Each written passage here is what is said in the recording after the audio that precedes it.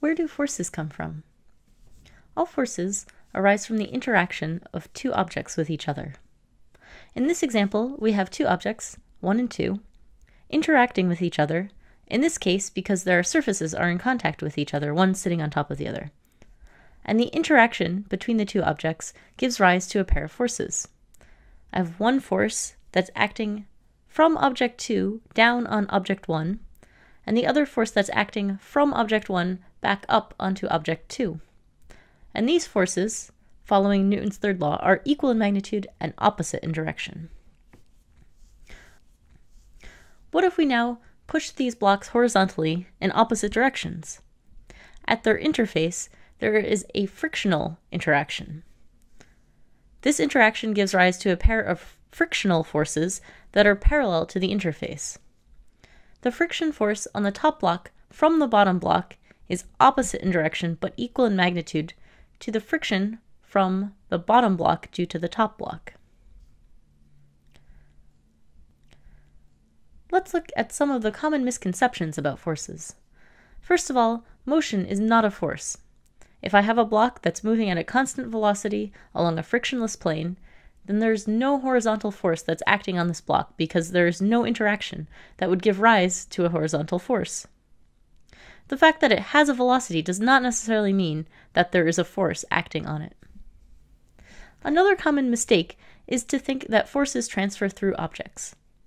For example, if I'm pushing a book against a wall, it might seem like the force from my hand is being transferred to the wall. But what is really happening is that there are two independent interactions. The interaction of my hand with the book and the interaction of the book with the wall. And these are separate interactions. The forces might happen to have the same magnitude in some cases, but it's not because the force from my hand is being transferred. Forces arise between pairs of objects, and those forces can only act on those two objects. Let's look more closely at Newton's third law. So Newton's third law says that when there are two objects that are interacting, there will be two forces that arise from that interaction. And these two forces are always equal in magnitude and opposite in direction. These two forces, this Newton's third law pair of forces, never act on the same object, but instead one force acts on the first object and one on the second.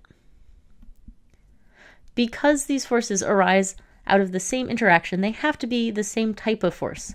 So they could be gravitational forces, frictional forces, normal forces, etc.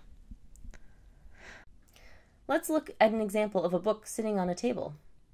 It's being pulled down by the gravitational force, and it's being held up by the normal force. Are these two forces a Newton's third law pair? The book is not accelerating, so these forces are equal in magnitude and opposite in direction, but they cannot be a Newton's third law pair for two different reasons.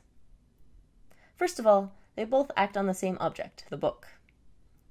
And second of all, they arise from different interactions. The normal force on the book is part of a Newton's third law pair that comes from the interaction between the book and the table.